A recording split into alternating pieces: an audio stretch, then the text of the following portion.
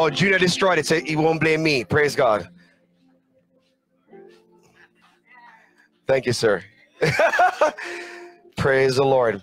Well, it's good to be here, and I'm glad to see you all. I have with me this morning, not only do I have my beautiful wife, Charmaine, my partner and my prize. We met when I was 14 years old, and she stuck with me. Can you imagine? She stuck with me through thick and thin. And so, Charmaine, would you come and say hello? Also at the front beside us, my sister Peaches, my sister Kathy. Can you just wave? You know, my older sisters are here to make sure I behave myself. Hi, family. We're so honored to be here this morning. When I sat in the first service, Paul says, you want to say hi, you have a word to share? I'm like, no, I just want to enjoy being here. But the Lord wouldn't let me just do that. But in the first service, my encouragement to you is that he says, your weapon is your melody. And he kept saying that your weapon is your melody. It's not because you have an awesome worship team, but because he says, as you live your life in true worship, in your work, your school, your college, everybody he brings your way, you are his love. You are his hands and feet. It's your worship that will be a catalyst for this church and the community.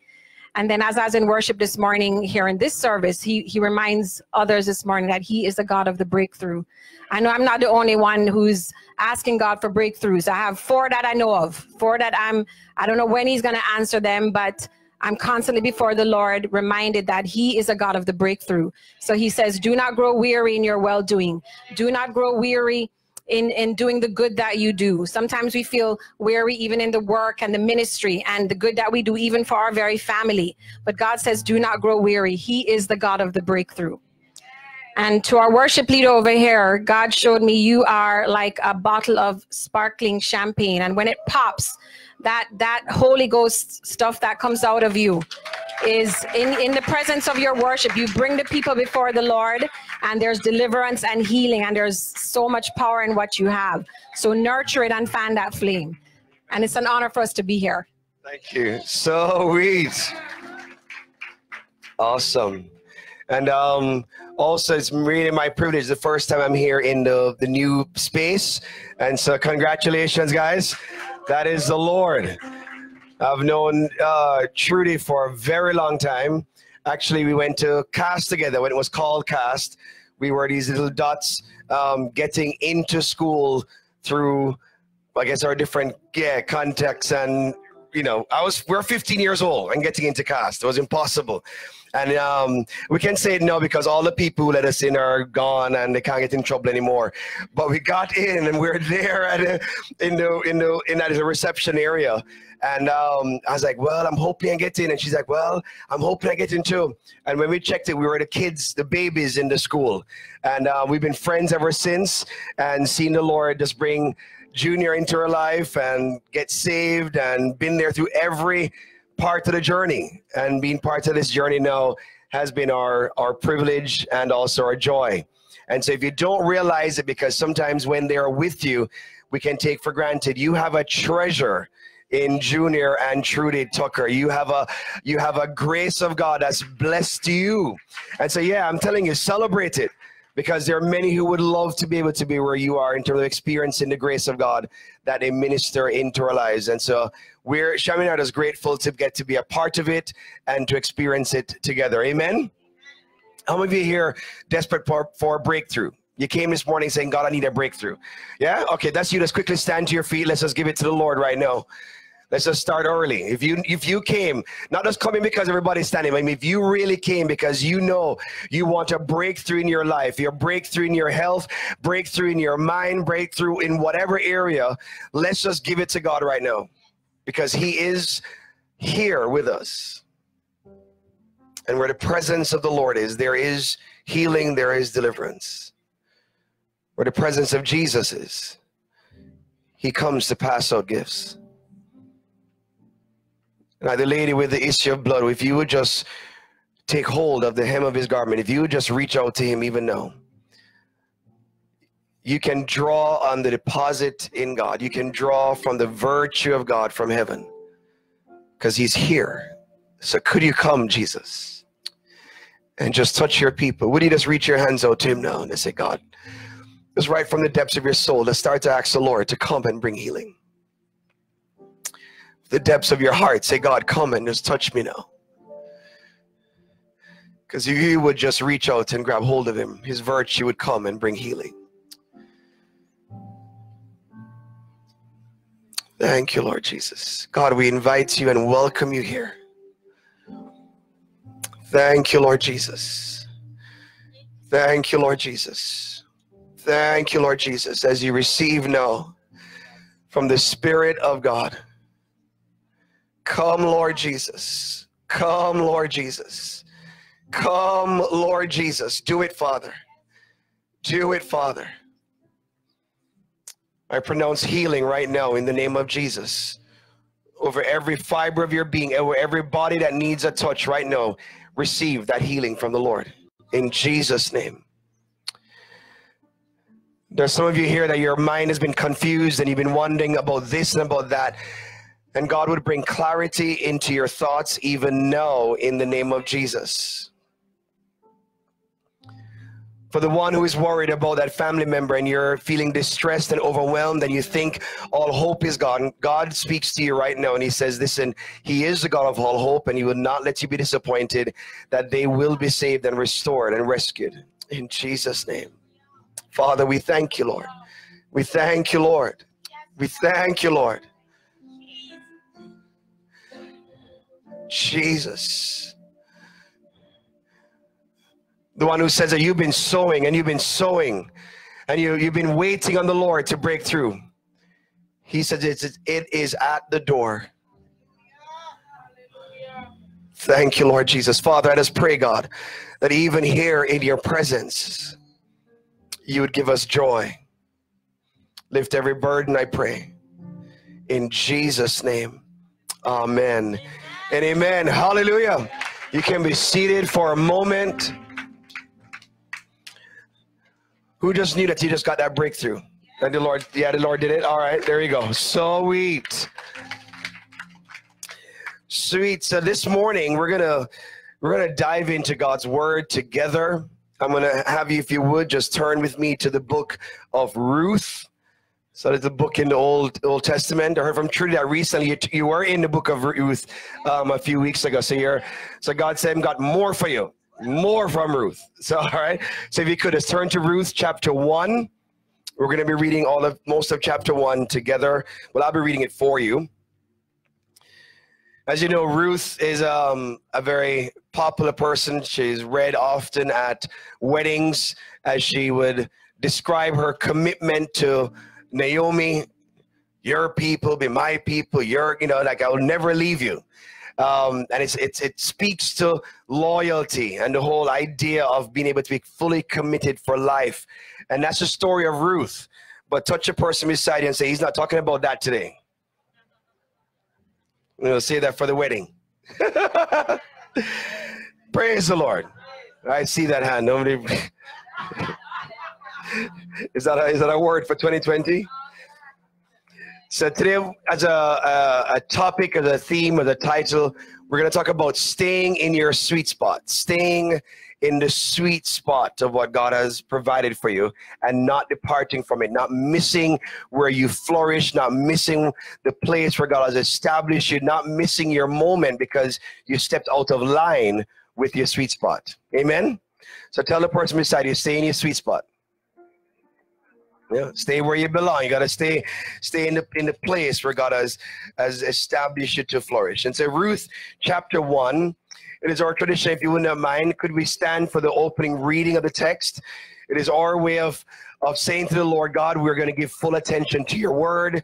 We honor your word because it gives us life, and whatever you say, we shall do. And so if you're able to stand to your feet, if not, just stand in your heart as we do this together. Ruth chapter 1, it says, in the days when the judges ruled, there was a famine in the land. So a man from Bethlehem in Judea, together with his wife and 2 sons, went to live for a while in the country of Moab. The man's name was Elimelech, and his wife's name was Naomi. And the names of his 2 sons were Mahlon and Chilion. They were Ephrathites from Bethlehem, Judah, and they went to Moab and lived there. Now, Elimelech, Naomi's husband, died, and she was left with her 2 sons. They married Moabite women, one named Orpah and the other Ruth. And after they had lived there about 10 years, both Mahlon and Chilion also died. And Naomi was left without her 2 sons and her husband.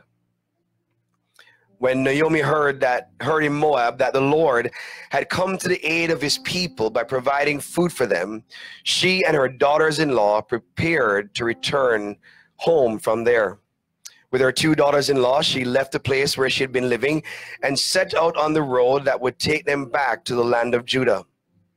Then Naomi said to her 2 daughters-in-laws, "Go back, each of you, to your mother's home. May the Lord show you kindness, as you have shown kindness to your dead husbands and to me. May the Lord grant each of you will find rest in the home of another husband."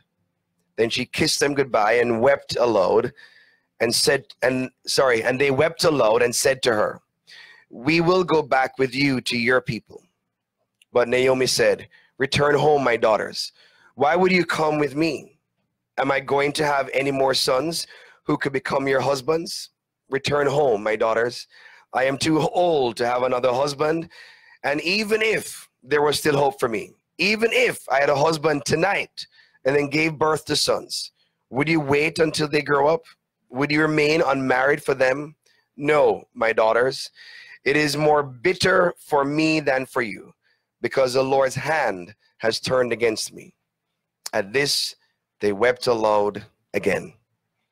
Then Orpah kissed her mother-in-law goodbye, but Ruth clung to her. "Look," said Naomi, "your sister-in-law is going back to her people and her gods. Go back with her." But Ruth replied, "Don't urge me to leave you or to turn back from you. Where you go, I will go, and where you stay, I will stay. Your people will be my people, and your God, my God. Where you die, I will die, and there I will be buried. May the Lord deal with me, be it ever so severely, if even death separates you and me." When Naomi realized that Ruth was determined to go with her, she stopped urging her. So the 2 women went on until they came to Bethlehem. And when they arrived in Bethlehem, the whole town was stirred because of them. And the woman exclaimed, "Can this be Naomi?" "Don't call me Naomi," she said to them. "Call me Mara, because the Almighty has made my life very bitter. I went away full, but the Lord has brought me back empty. Why call me Naomi? The Lord has afflicted me. The Almighty has brought misfortune upon me." Verse 22, so Naomi returned from Moab, accompanied by Ruth the Moabite, her daughter-in-law, arriving in Bethlehem as the barley harvest was beginning. Let us pray. Father, again, we just bless you. Thank you for the reading, hearing, and the understanding of your word. God, I pray you give us revelation today, that God, you'd open our hearts to hear your voice, because it is by your voice that we are led. It is by your word that we are fed. So God, we ask that you would do this now in Jesus' name. Amen and amen. You can be seated for a moment. Let me give you some context for this this story in the Bible of Ruth. It opens up by saying that in the days when the judges ruled, and it speaks to a time before the kings. This is after Moses, before the kings would come and have dominion over the people.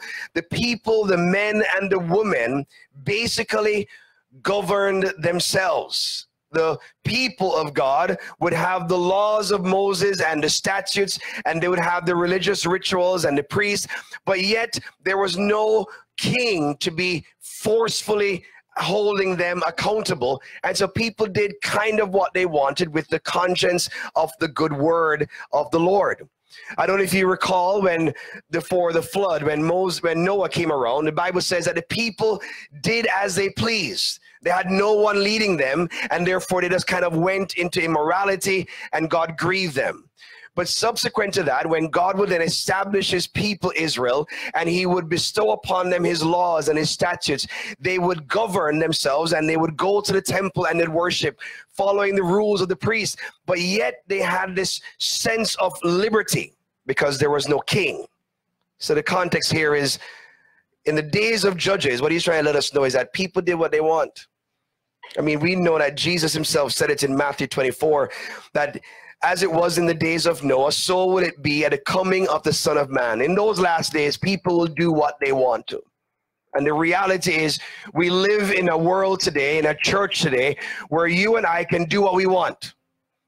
You have pastors and you have leaders and you have those who would encourage you with the word of God and speak life into you and tell you this is the way, walk in it. But at the end of the day, you do what you want. Facts. You govern yourself. You have the word of God, you have the Spirit of God, but at the end of the day, they can't really tell you what to do. In the old days, they would hold you tightly accountable, but now you have this liberty to be able to tap into the scriptures. And you say, well, I don't want to do that, Pastor. I want to do this, because that is the freedom that you have. But this was the days in which this family lived. There was a day in which the accountability wasn't strong, in the days in which people were able to be free to do what they want. And the Bible says that there was a man from Bethlehem in Judea. And let me give you a little picture of what some of that means. The word Bethlehem means the house of bread.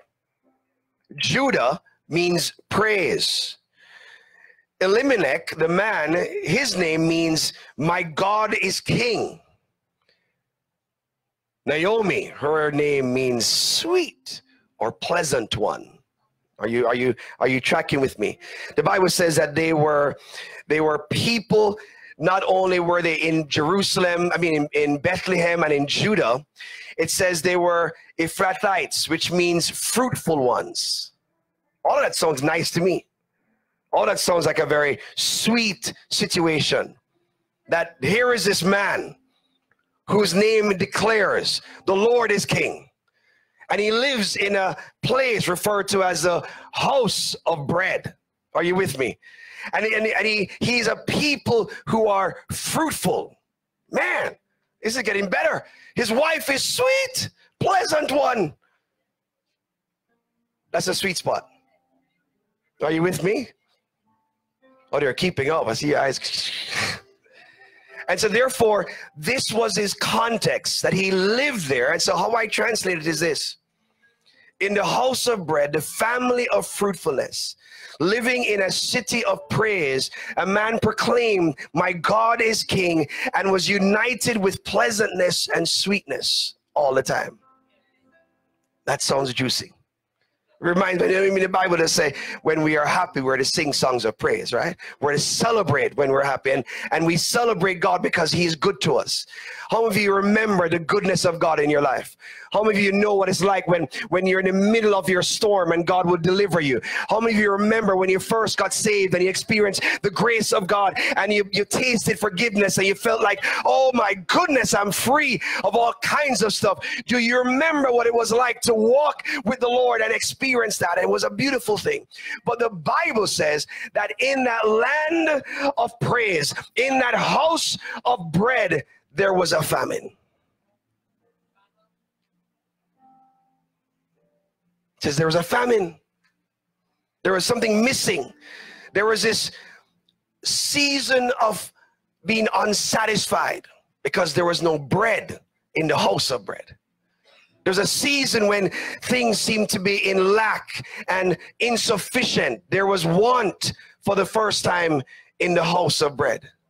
Somehow it seems as though that this place where everything was going all right, all of a sudden something was not right anymore. I mean, the Lord is my shepherd, I shall not be in want. But how come I'm in want if the Lord is my shepherd? What does he mean when he says, many are the afflictions of the righteous, but the Lord delivers them from them all? Why does not give us any affliction at all? Why does save us the trouble? Why is it that he sent his word to heal us? Why make us go through sickness any at all? I mean, I'm like, come on, God. Why is it that God's people have to go through these seasons? Are you with me? It says this poor man cried and the Lord delivered him from all his trouble. But I'm saying, God, why are you giving me trouble in the first place? So that's what happened to these guys. Elimelech is like, I'm in the land, in the house of bread, people of fruitfulness, I mean, this is supposed to be the paradise, but something went wrong. There was a famine there that kind of threw things out. And let me translate it for us today. You know, in Amos 8, verse 11, it says, the days are coming, declares the Lord, when I will send famine through the land. Not a famine for food or a thirst for water, but a famine of hearing the very words of the Lord. Their life, you know, we sometimes experience this unexpected turn when you feel, even though you've experienced God's goodness, that you go through a season when you're feeling kind of dry. Have you ever been there when you open the Bible and the words are not leaping off the page for you? Have you been through that seasons when you have to be going through the motion because you're just worshiping, but you're just not feeling the presence of God? Have you been there when the people you thought, oh, everybody in church just love you and getting along, all of a sudden you just don't feel like you fit anymore, or you don't belong anymore? That one time you felt significant, but now you just feel like, well, I'm just here. It doesn't matter if I'm here or I'm not here. Have you ever been through that season? This is what Elimelech was describing. He was experiencing famine in a place where he shouldn't have famine, or he shouldn't expect famine. Are you tracking with me? Elimelech was there, and in not feeling the reality of what was being described around them. And sometimes as believers in Jesus, we go through that. We go through this sense of feeling as though God has something for me, but then I'm not having what I'm expecting God to give me.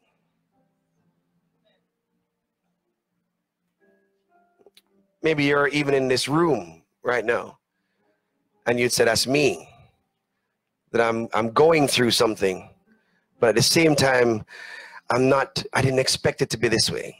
I was thinking my Christian experience would always be a certain kind of high, a certain kind of thriving, a certain kind of, but somehow in this season, I'm going through some dryness. But you're in church on the right day, because God has a word for you today. God has a word to rescue you today, and to deliver you, and to help you today. As you would hear God, I want you to just listen to his voice as you would speak into your circumstance, and that he will set you free. So Elimelech, the Bible says, during the season of being unsatisfied, he decides to go somewhere. The Bible says he was going to go to this place called Moab for a while. You know what I'm going to do? I'm going to stop you for a minute. Just clear the screen, because it's not seminar. And so I gave you one notes, but just don't even put it up. You guys take notes for what applies to you. I need you to focus, because I see everybody writing it. It's not a seminar style. It's not my normal style. So I'm sorry. You can edit the video for that. But if you don't mind, just leave it. There you go. Thank you. Because I don't want you to miss what God is doing, because you're busy working with the intellect and not opening your heart. Does that make sense? So we'll do the class on Wednesday. Deeper, he'll give you all the notes. But for now, I want you to just be focused in hear God's heart as he's speaking to your heart, so you can get the deliverance. Because deliverance doesn't come from the head, it comes from where? Are you with me? And so let's just focus in for a minute. And so Elimelech is in this situation where in the place where there's supposed to be fruitfulness, there was famine. And the Bible says he decides to leave Bethlehem for a while. He decides to do what I call take a break. It's like, let me translate for you. It means, have you ever been there where you've been serving the Lord and then you just feel like, man, I'm getting burnt out, I'm getting tired. I just need a break. I just need some me time. I just need to just be able to stay in and just watch TV. I don't want to go to church this week. I don't have to worry about being nice to my people at work. I just want a break. Have you ever had that thought cross your mind? I just want to just go. Let me just go back to a session and just kind of just like relax. Let me hear down. So there is Elimelech. He's saying, listen, in the place that I'm expecting all this good stuff is not happening, and so I want to take a break. I'm going to go for a while to this place called Moab. It is here is a temptation. Here is a crossroads for many believers today. It is in this moment when Satan subtly suggests to you, you know what? You deserve a break. You've been doing this for a long time. Just to stop because you're tired. It is right there. Is the entrance to the slippery slope. It is there. The enemy says, all right, I'll almost catch you. It's like he has a bait waiting for you to lead you into a path that could really end things for you. It is there where God wants to rescue you and to save you from what is about to happen. You see, the man whose name is My God is King, he chooses to leave the place of praise. His name is a proclamation. God, you're King. Which, I mean, his name represents praise. And he says, you know what, praise not working for me. Let me just go somewhere else for a while.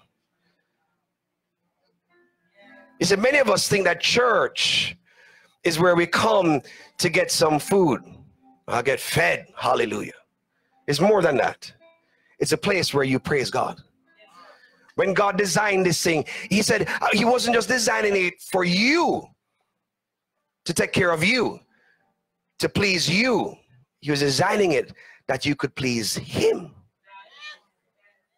I've heard Christians make this very bad mistake. They go, well, I give offering where I'm being fed, or I need to leave this place because I'm not being fed.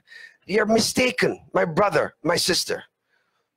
If you give offering to the place where you're being fed, it means you're paying for a service, and it is no longer an offering. It is a payment for something you're receiving.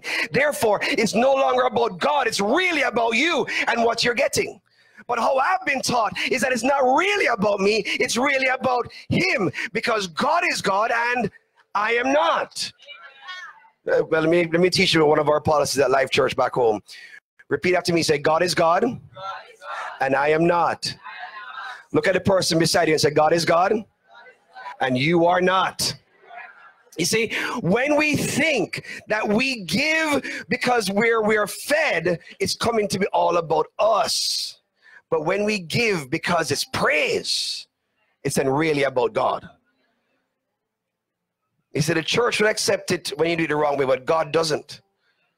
God said, unacceptable. Right? You remember Cain and Abel, right? Two of them brought offering, but God said, I'm not taking yours, but I'm taking yours. God don't have to take your offering.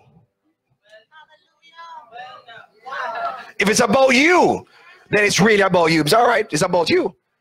Because one guy said, I want to give him this from my flock. God said, no, you give me what's for me. Are you breathing?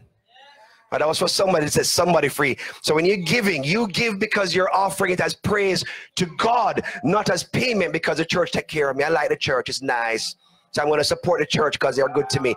Whoa! We've got it wrong. It's about God. This Western commercialism where we think we're in control and we pay for what we want. No, do that at a restaurant. But with God, we give him all we've got. Are you breathing? So therefore, Elimelech takes his family from the place of praise, from his sweet spot where he was meant to be, and he goes looking for satisfaction in the wrong place. Looking for love in all the wrong places. That's for us who are over 40. We know that song. And so the Bible says he goes to this place called Moab. He doesn't go up the road to another Jewish town. Instead, he goes to Moab. And you're like, what's Moab? Moab is a heathen city. Moab is a place full of idolatry and immorality. Moab, if he read the scriptures and what Moses has taught him in Deuteronomy 23, it says in verse 3, no Ammonite or Moabite or any of their descendants may enter the assembly of the Lord. Not even in the 10th generation. What is he saying? For the Moabite people, zilch, nothing, nada. They cannot. And he explains to them that it was these Moabite people who came against the people of God when they left Egypt. And they tried to hire this prophet Balaam to curse God's people. And God reversed the curse. And then God would say to them, the Lord would not listen to Balaam, but turn the curse into a blessing. And he says, do not seek a treaty of friendship with them as long as you live. Basically, I'm saying oil and water don't mix. Do not mingle up with the Moabites. Now, for those of you who would like a little history, I'll give it to you. The Moabites, you know where they came from? Do you remember this guy called Lot, who lived in this place called Sodom and Gomorrah? The Bible says that when the angel of the Lord came to destroy Sodom and Gomorrah, and they're going to burn it, right? Lot's wife died. And instead of running to his uncle Abram, he would go to this mountainside with his 2 daughters. The same 2 daughters that he was going to give for the men to rape. Shameful thing. But the Bible says that when they were there all alone, these 2 daughters says, you know what? We're alone. There's no man. Let's get our dad drunk and let us sleep with him and have children by him. And you know what? The child was named Moab. He was birthed out of this incestuous relationship from people who took on the value system of Sodom and Gomorrah. And therefore they bred a tribe of people who had 0 morals, who rejected God, who rescued Lot and turned against God because God took care of Abraham but not Lot the way he thought he should have been cared for. Are you with me? So a bad breed of people. And this is where Elimelech decides to take his family. I mean, he couldn't just go somewhere else. Why there? Have you noticed sometimes when a Christian, for example, is in a situation where they feel dry in the Lord, or they're not going through things too strong, or somebody offend them at church, instead of just like maybe go visit Jack Spratt Church down the road and come back 2 weeks later and get a little healing, you know what I mean? Instead of just go from here all the way over there. All of a sudden, them gone to places that they themselves didn't even think was a good place. All of a sudden, these believers who are trying to get satisfaction from God is now looking for satisfaction from something completely not like themselves. Totally uncharacteristic. Because I can't find the spouse here, so let me go by to the other place and act like and mingle up with, because I'm looking for somebody. Because I want some satisfaction, but I'm not getting it in the house because there's a famine for a good man or a good woman. So let me go look out in the places where I shouldn't look. Let me go give profile on programs and software and social media that I shouldn't. Let me go find the little hookup and hopefully something can work out. Let me just Tinder here and Tinder there and let me just do this and do this and do this. He could not find satisfaction in Bethlehem, so he goes to Moab. My brothers, my sisters, do not do it. Even if there's no bread in Bethlehem, don't go to Moab. Are you with me? Well, you don't know what I need. It's not working out. So I'm just going to go to partner with this brother here because him can make this money flow the way I... Don't do it. Him send me from California to tell you right now, stop. Don't do it. You're in the valley of decision. You're trying to think, well, maybe. Don't do it. Just don't. But don't do it. Are you breathing? Don't compromise yourself. Don't mix up and blend because you're hoping the ends will justify the means. Let me just do a little of this so I can feel a little better and then I'll come back to the Lord. Don't do it. You know why? Because this man left for a little while and the Bible says he stayed there 10 years. The truth is you can think it's just for a weekend. But all kinds of things can happen in just a weekend. You may think it's just for a night, but all kinds of things can happen in just one night. You may think it just be a moment, but all kinds of things can happen in a moment. And before you know it, you've gone too far, too long, too deep, and you're out there and caught in where you really didn't want to be.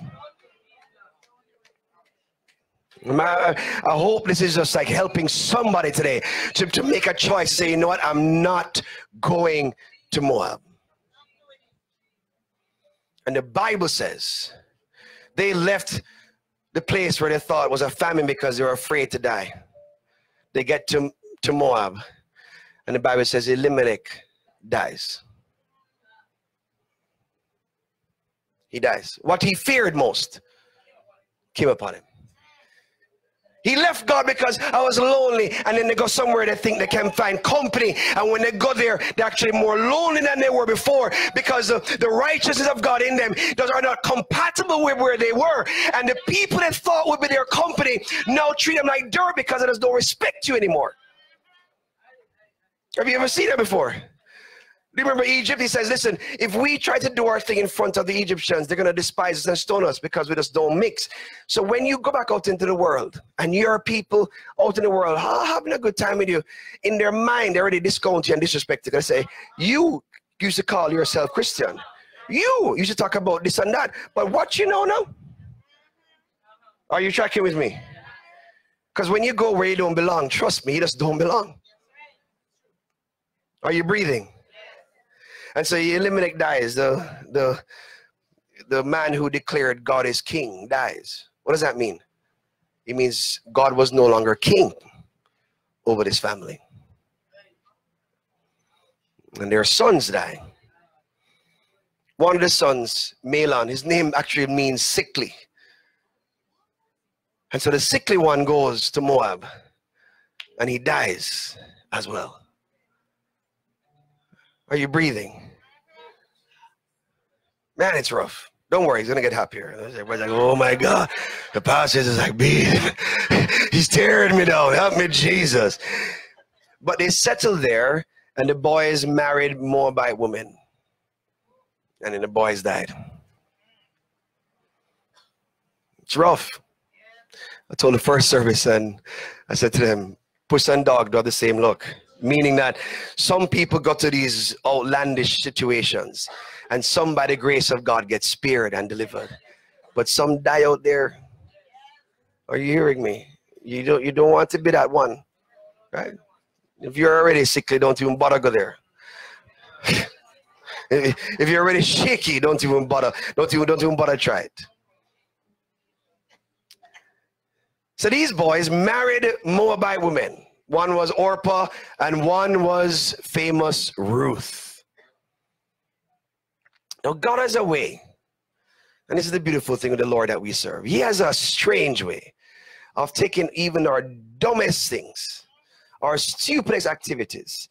He takes us in our, I've done some foolish, sinful, terrible things, and God, in his grace and his mercy, would take out of that mess a miracle and produce something amazing. If you imagine that these guys were not to be in Moab peaches, and they go marry this Moabite woman, and they now take on the culture of the Moabites, but somehow when they married Ruth and Orpah, they saw something in Naomi that says, you know what, she's not like us. We want to go back with them, with her. That somehow, even when you've gone to the worst of situations, God is like, you know what? If you're turning back to me, I'm going to redeem that. And I'm going to make something happen where there was nothing. I'm going to take what was stained and marred, what was ugly and destructive, and I'm going to now move it now towards my purpose. God somehow has the ability to turn everything for the good for those that love him. And the Bible says that when she was coming back, her two daughters-in-law were going to come with her. One says, you know what? All right, Mama, thanks for the out are gone, but one stuck with her. And you know what God did? God allowed Ruth to marry Boaz and gave birth to a son named Obed, and Obed gave birth to a son named Jesse, and Jesse gave birth to a son named David, and David became the king of Israel, who would then be in the line of our Lord and Savior Jesus Christ from a Moabite woman. Are you hearing me? That I'm here to tell somebody that God can take your greatest mess, and when you turn back to him, when you're coming home to him, he would take even that mess and make a miracle that would change lives forever. I am grateful for that Moabite woman named Ruth. If that fool did not go to the wrong city, God would not have had Ruth in his lineage, but instead God took his foolishness and he turned it around. Are you breathing?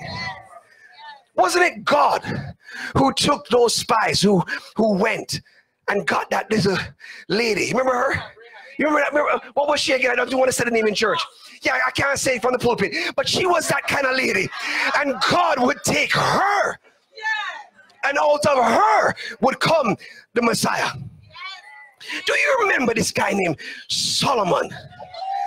Do you remember that his father David got kill off a man, take away his wife, rape her, have baby by her, then marry her and lock her into a room? And God says, you know what? You did a wicked thing, but I'm going to take that around. And I'm going to call Solomon to be the prize of Israel. And he would be the apple of my eye. Are you here?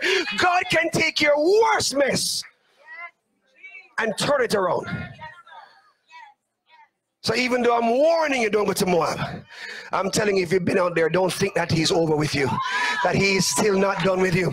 Even if you lived out there for too long, even though you destroyed your life in many different ways, God says, when you're coming back home, I will turn that around and fulfill purpose beyond your imagination. So do not stay in Moab thinking, oh, I can't go back. No, no, no, baby. You come back, because when you come back, he will see you from a distance and he will run and he would hug you. Him no business with a coronavirus. He may hug you and he may kiss you. He may put on clothes on you, shoes on you, and have a party for you and say, I don't care what anybody else may say. You are mine. Are you with me today? That is what God has in store for you. That's what it is. When for moments like this is when we need our worship leader to help us. It's moments like this when we have to go, I raise a hallelujah. Where am I? You're rest. You're tuning in. But it's time that's when you start to really sing. Why? Because God is so good that he can rescue you even from you. He can save you even from your own mistakes and your own failures, that he can turn things around. And that's what he did with these people. But the story continues. She returns now with Ruth. And the Bible says, when she gets to the town, there was a stir. Everybody start talking. Wait, is Naomi that? She don't look as good as she used to. I mean, it was like, she lose a little weight or whatever. You know how people are. Them just like to talk. We humans have a weird way, but it's just the nature of our fallenness. That she comes back to town, and the Bible says there was a stir in the town. Let me tell you something. When you see the prodigal coming back, don't be like the older brother and despise the celebration, but instead be part of the celebration to welcome him back. There are people who want to come back to church, but their shame take them. And them say, I don't want to come because people are going to say this and say that about me. But thank God, not for this church. I think on the little logos, he said, no perfect people allowed. So therefore, everybody can come back. It's all right. We know you're not perfect once you step through the door. Because if anybody come to the door who act too perfect, truly is like, boss, man, you don't belong here. It's like, no. This is not the place. You go down to Pastor Jack Spratt down the road, maybe where the perfect people are. But when you come in here, this is a safe place for those of us who are in process. Are you with me? And so, isn't that true? And so what happened is, she's coming to town and people start talking. And I want to warn you and I want to encourage you that when people are coming back, don't start talking. Don't start saying, boy, boy, you see him? I didn't hear about him, you know. You look a whisper. You look and you look at the person beside you. You know that kind of way? It's like you look and you say, I told you. Because the thing about this, right? When people are coming back to the Lord, take it from me, they are very fragile. Do you know how much courage it takes for them to show back up? Worried that maybe God will expose them. It's a nerve-wracking thing, you know. So we've got to be like those that when we see people coming back we haven't seen for a long time, don't ask them 100,000 questions. Don't just say, where you been? I saw you on Facebook, I drink up the thing. Don't bother. Just hug them and welcome them back and say, come back home. Just say, come back home. Let me tell you the story of Pastor Drew, guy we met some years ago, about 6-7 years ago. He was telling us his testimony of how he came back to the Lord. He was a minister in the church and served very faithfully. And he screwed up, felt caught into sin, and then one thing led to another. He got demoted, taken out of his position. Shame took him, and he went to Moab. he went out into the world for some years. After the world beat him up and it wasn't satisfying him anymore, he got angry with himself and he was so down on himself. He said, you know what? I'm done. He was an ex-military guy. He said he got some of that, what we would call liquid courage, where he drank himself. He got his firearm and put it on his neck to shoot himself.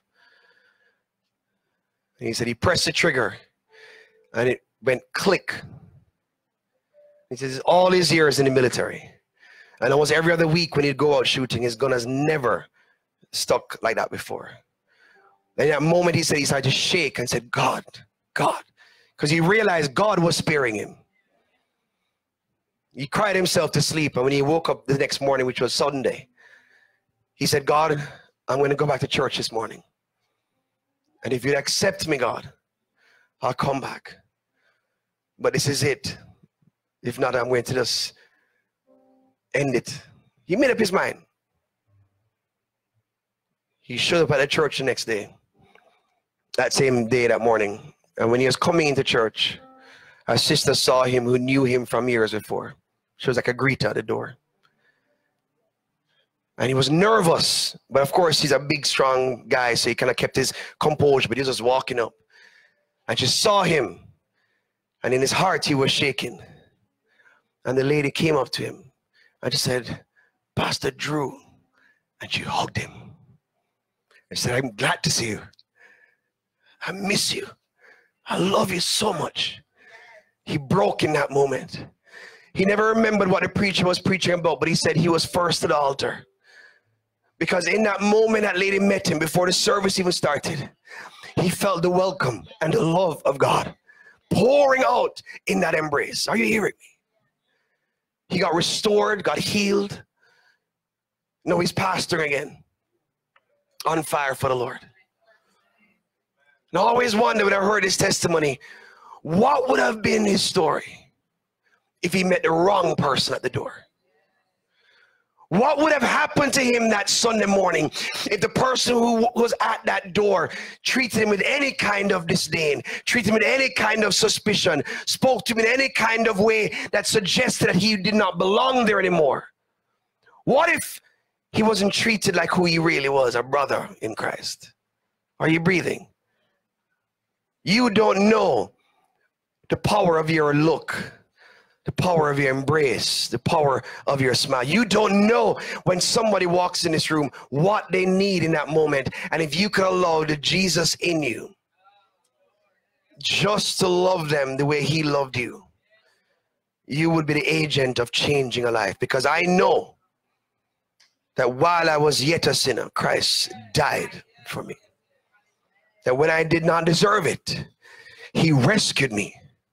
That when I was choosing a pathway that was leading me away from him, he interrupted my life and saved me. And I don't deserve it better than anybody else. It is by the mercy of God why I'm here today. And so therefore, when someone is coming from Moab, doesn't matter where they were, we must let the love of Jesus embrace them and love them and say, man, it's good to see you. Are you breathing? So Naomi got to the town and people were busy. And one of them said, Naomi, is you that? And she said, hold on, don't call me Naomi. Because Naomi means what? Sweetness, pleasant one. She said, I'm not pleasant anymore.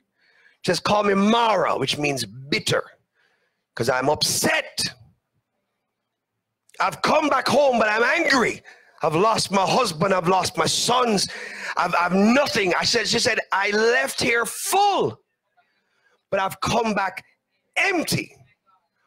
But the question was in my mind was, if you were full when you left here, why did you have to leave? If the prodigal had all of his daddy's stuff while he was living in the house, why would he want to leave? Because sometimes we don't know the good we have until it's gone.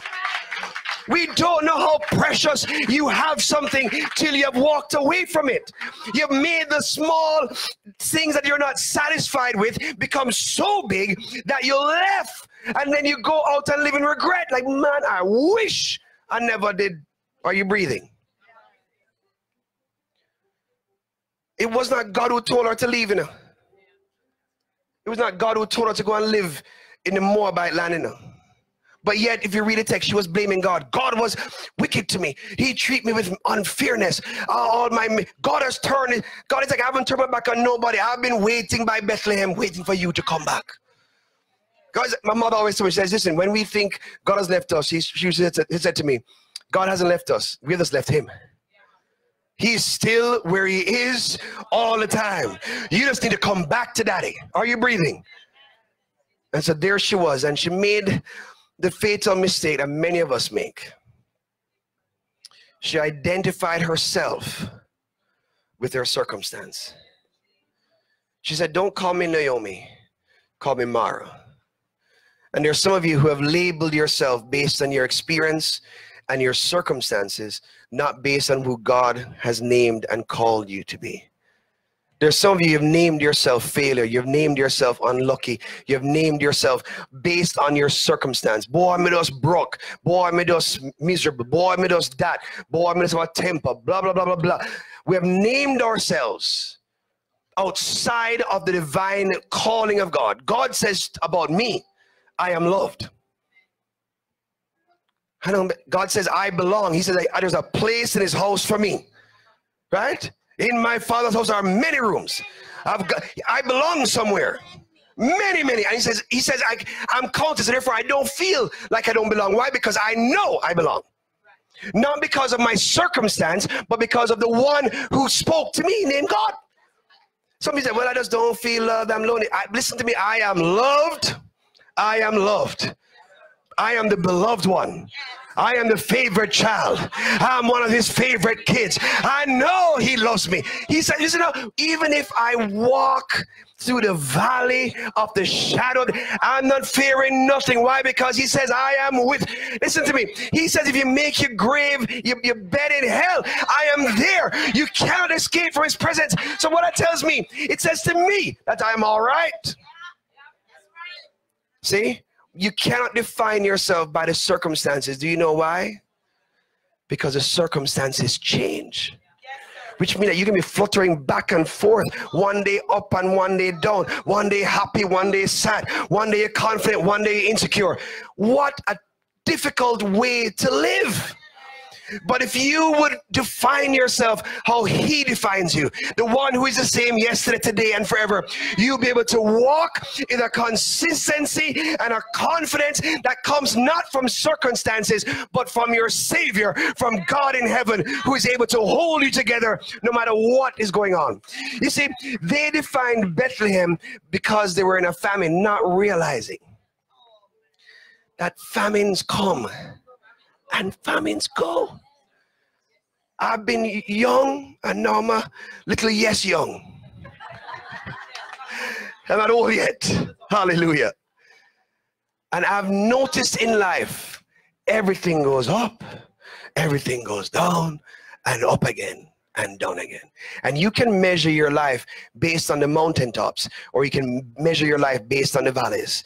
I've chose to measure my life based on the mountaintops, because from one glory to glory, I had to go through a valley to get there, you know. But I'm not spending my time defining myself on the valley. I'm defining myself on the glory. That I went through the illness and I was sick for 6 months. I came into the hospital, but I'm healed. I'm not measuring myself saying I've been sick. No, I'm measuring myself saying I've been healed. I know it's like to have little, and I know it's like to have a much. I'm not measuring my life on, boy, it was rough in 2020. It was rough in 2018. It was rough. No, I'm going to say, I remember of the deliverance of 2019. I remember when God brought me back. Are you with me? You've got to choose to measure and identify your life with what God says you are, not what the world says you are, and not what your circumstances say that you are. Who are you today? Who are you? You are God's child. Let me tell you a secret. I don't know if you realize it. Maybe you do, but I'll just tell you anyway. If God did not spare his own son, but allowed his own son to go to the cross, to be tortured and beaten and driven to hell for you, do you think that he would hold back anything for you? Do you think trouble or hardship would come between you and him? Do you think demons or angels could stop his love from coming to you? Do you think an economy or not could stop him from love? If he would not spare Jesus, what do you think he would give? He says, I've given nations for you. God, it was only supposed to be a 7-year famine, you know. They stayed 400 years, you know. No wonder them turned out to be slaves in Egypt. It was 7 years in the peaches. God said, I'm going to give you 7 years of plenty, 7 years of famine. Save for the famine. Deliver your people. And they went there and they stayed longer. Because we have a way that we don't like to just follow God. You know, we stay too long sometimes in the other stuff. Are you breathing? And God says, I've got so much for you. I don't want you to suffer, but sometimes you set yourself up for this stuff. And I'm now having to come to deliver you from the decisions that you have made yourself. God wants to deliver some people today of the decisions that you have made for yourself. He wants to lift off the shame off you, because all of us have made some dumb choices, and it's all right. If you would turn back to God today, he says, I've got you. If you make yourself resolute in your heart that I'm not going to be moved, I will not be shaken. I'm going to be like a tree planted by the rivers of water. I will not move. I don't care, God, even if I come to church every week and nothing will go on for me, but nah, move, because my day is coming. I know that my Redeemer lives and he is going to come back for me. That's what God wants for you. Let's pray together.